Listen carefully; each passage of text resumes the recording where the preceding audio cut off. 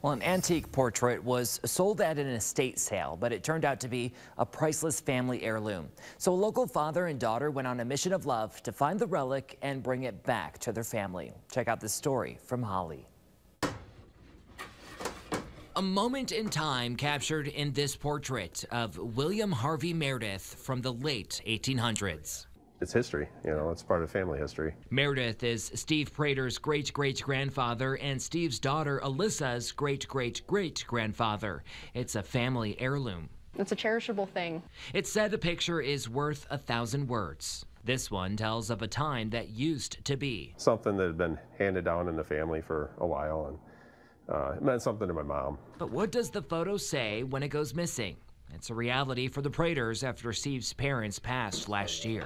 The portrait ended up being sold at an estate sale at my mom and dad's house there. And after we saw that one of the photos from the wall was missing, we were like kind of devastated, honestly.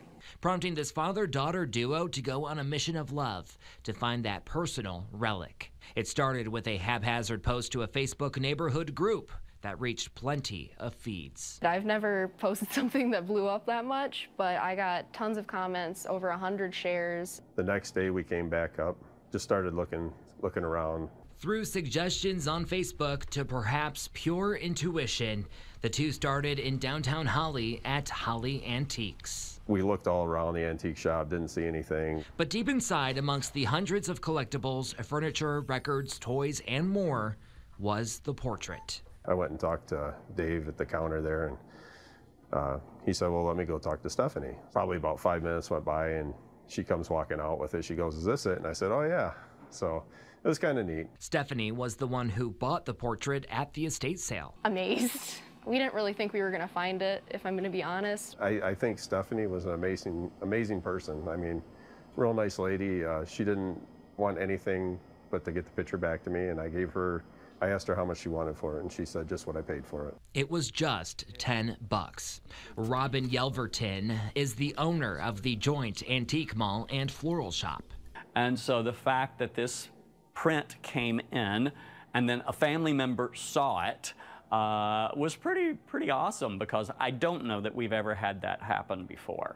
And I'm glad that they were able to reclaim their personal property. I genuinely feel like it's something that should be kept within the family. It's an heirloom. It has the back with our history. The Praters holding tangible family history. His real name was Melvin.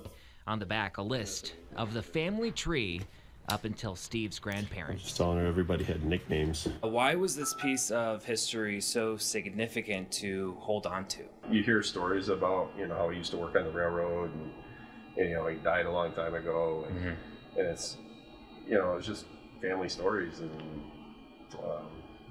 history. You know, it's really cool to actually be able to look back at something that was historic for your family. So, you know, we have lots of people who are involved in the community, and to see them step up was not a surprise. You know, they are all about that. So it was very nice. As for what's next, Steve says that he's going to preserve this portrait and then eventually pass it down to Alyssa. We're going to be keeping it in the family. It was good to have it, and it didn't get lost, so I'm happy.